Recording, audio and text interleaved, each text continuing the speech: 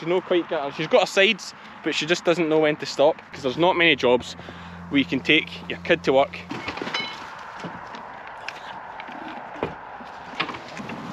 Oh, don't. Calm down. Oh, that's alright.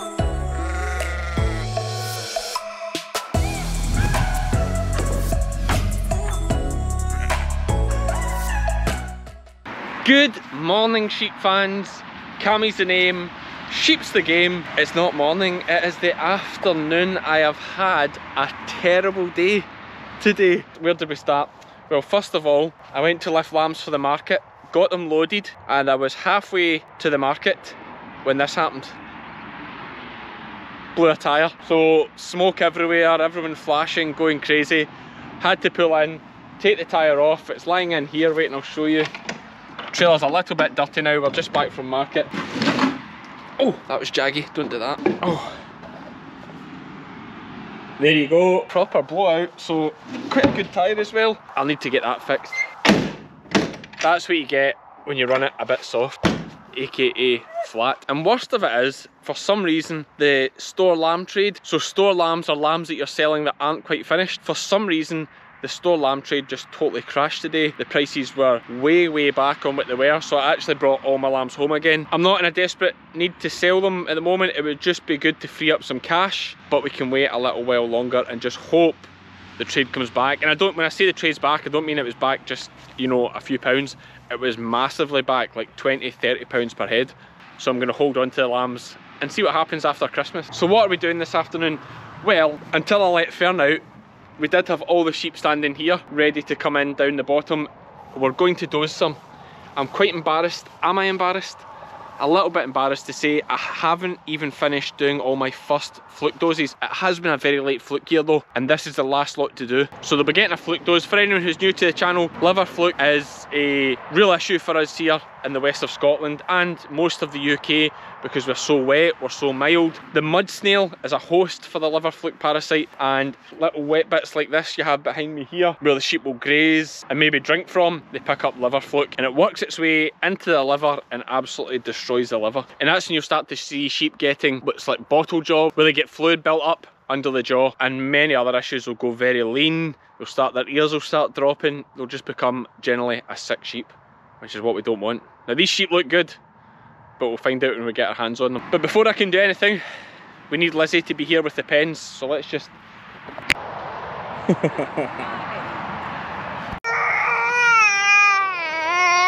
Did you just wake up, Jock? Oh! There's a job on. It's okay. Oh, sorry to wake you. What are you saying? What are you saying, boy? Did you have a good swim? Oh no! Oh, It's okay. what's that strange black thing in your face? Hi. Hi. Who's that? Meg.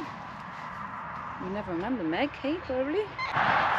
What about this then, sheep fans? What are you saying? Boys on tour, mum's doing all the hard work. I'll just carry Jock, mum can do all the running around. So let's find where the sheep are, try and keep control of Fern, and then I'll tell you a little bit about them. So this bit of ground is my never finished fencing bit of ground. I've done just about the whole perimeter with net over the last few years. But this last stretch, last 100 metres maybe, is the only bit I haven't done. Just because it's so awkward with this hedge. And of course this is the bit the sheep have decided to break through. So they're now over on my neighbour's bit of ground, Mr. Love. What a gem he is. Just told him I'll square him up for the winter grazing. It'll be easier than trying to fix this fence that they have absolutely trashed. That's one thing about sheep, folks. They're hard to keep in. Cattle are easy, a couple of plain wires.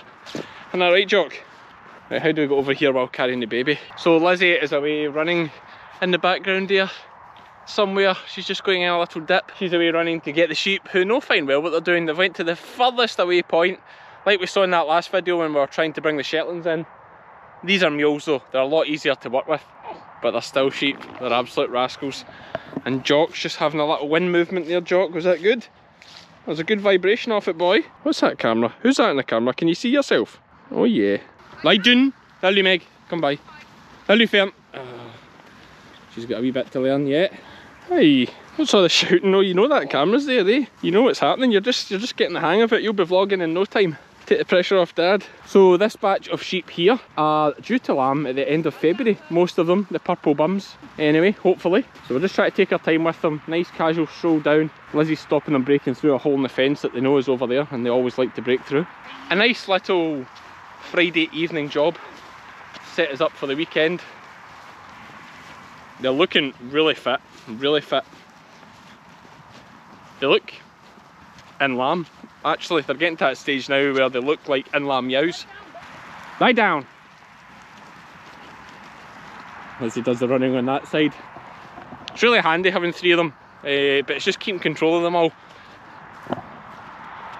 Steady there, Lizzy, steady. Steady, stand, stand. She just doesn't quite, she's not quite got her, she's got her sides, but she just doesn't know when to stop. That's actually a fact. Meg, where are you going? Lie down. Hey. Lily Meg, come here. Lie down, Fern. Lie down, take the pressure off. Fern's embarrassing you here. So here's another interesting thing whilst we're just walking these sheep in. A good friend of mine said the other day, talking about YouTube and stuff, he says, you know, he's from the town, not farming background. He says, oh, really interesting watching all the stuff you're doing. You really sound like you know what you're talking about. I don't really, not in terms of general farming. I know about sheep and these type of sheep that I run and the job that I'm doing, but I don't know much about things like, you know, fertilisers, soils. I know nothing about cattle. There's loads of farming I just know about this niche little thing that I do. And I made the point to him that I'm 31 and a lot of people my age have been maybe left school at 16 and went to do an apprenticeship. So they've been at their job for 15 years. Whereas I've been at this job since I was that age. You know, like, so 31 years experience, roughly. Okay, you can say, right, the first couple of years, I was just finding my feet, literally. But you pick up things even at this young age, you know, you start to learn about being with dogs, you know, commands for dogs, different types of sheep, how to balance sheep. A big one you notice if I work with people who don't know livestock is they never stand in the right place. And that's just something that starts getting ingrained to you as a small child. Mainly, for me it was mainly my dad saying, get out of the air, you're in the wrong bit, stand in the right bit. But it's little things like that you start picking up when you're young, so by the time, you know, you're my age at 31, you have a whole lifetime of experience doing this. And that's quite unique to farming, I think. There will be other jobs that I just can't really think of just now, but farming, that is definitely a unique thing, because there's not many jobs where you can take your kid to work and share these experiences with them. Look, it's just amazing. Do you see the sheep, Jock? You see the sheep? Shh, shh, shh. Lily Meg. You big fatties. Lily Meg. Lily Meg. Oh, I tell you, these one need their tails done, wouldn't they? Wait. Lie down. Lie down. You got a gap? Yeah, I think I've got it, yeah. Lie down, Meg. No, you're right, 100%. Right, lie down, Fern. Oh, plenty of space. Right, just steady. Steady. Outside. Steady.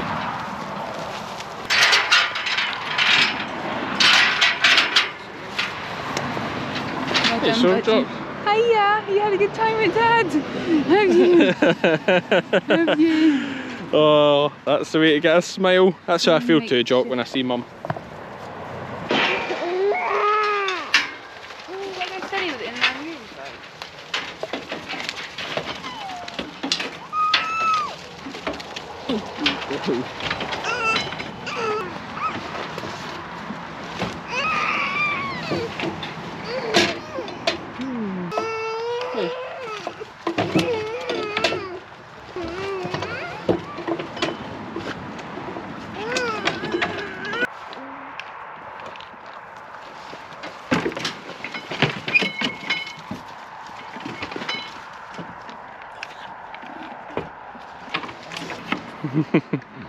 Hey.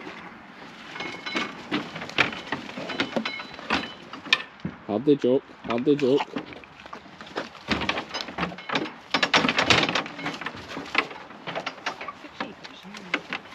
fit? Oh, it's some fit. I thought there would be. Some grass have been on. These here, they were £70, the green tags. 70, 70, 70. These are homebred. The orange tags are all homebred gimmers. Green tags are homebred cheviot meal. The first one's 6. Are those orange tags gimmers or one crop ewes? One crop. The green, One crop. Green ones are gimmers. Like Green are gimmers. Okay, they're one crop ewes. Good job, Lizzy's here. The orange tags are one crop ewes, so they lambed last year as gimmers. They'll be coming to have their second crop here, and these.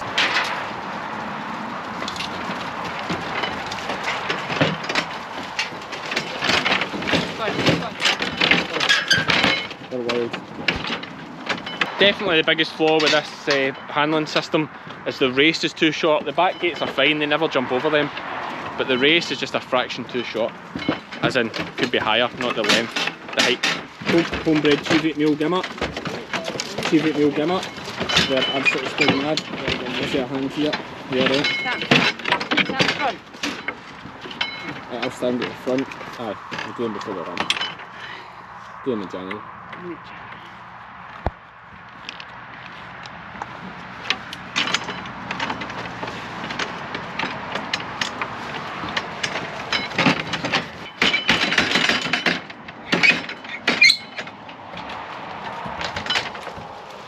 Did we keep a count?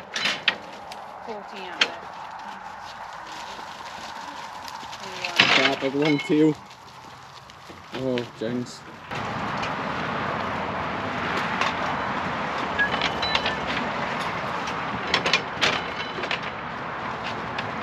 I'm just standing at the front of them just to try and stop them jumping out.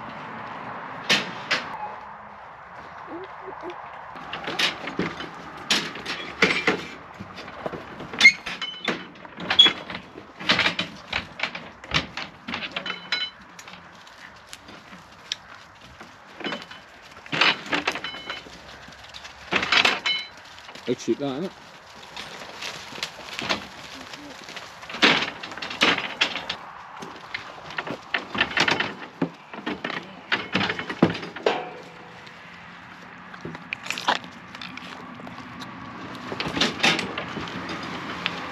Now, a really important thing to point out here is that although Lizzy is dosing them with a flukiver bottle, it's actually Fastenex that's in the bottle. It's just that Fastenex has a really stupid end on it. My opinion, I don't like it. Maybe you guys do, but the flukiver end is far better. So we can get our dosing gun on it, so we just pour the Fastenex into the flukiver bottle. We all do it. You know you do. Hey, we've all done it, eh? We've all done it.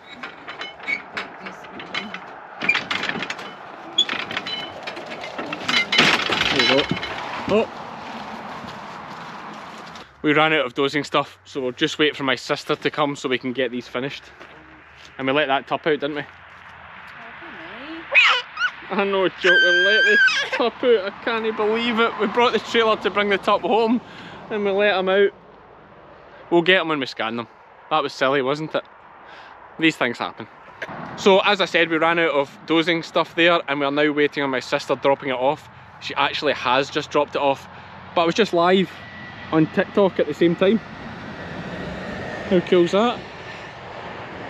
Here's some of the people that are on it just now.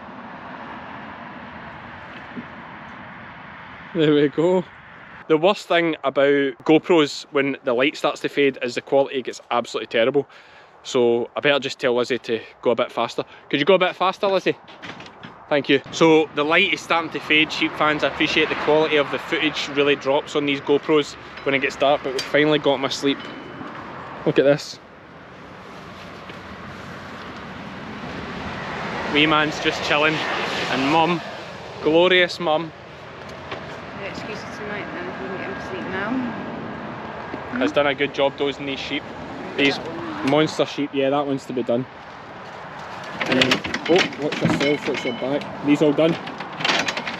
Oh, steady lass, don't break a leg. Some fettle the sheep are in. Yeah, some big brutes. On you go, girls. Size of that thing. That's enough. Oh, don't. Calm down. Oh, watch your leg, watch your leg.